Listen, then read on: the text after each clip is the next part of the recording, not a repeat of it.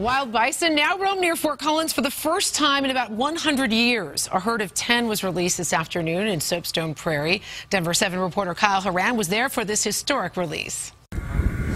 Deep in the grasslands north of Fort Collins, the bison are getting a second shot. I have worked for vet services for this group for 12 years now, and these animals were born on my watch, and so yes, I know them quite well actually. What's been years in the making for veterinarian Pauline Knoll is the future of these animals, and so she brought the kids along. Although the bulls have way better hairdos than the cows do, right? Although 50 has a pretty good one. Yeah. They get a front row seat while the rest of the crowd stands back a bit. It's quite nice. They're just pretty curious about all of the people.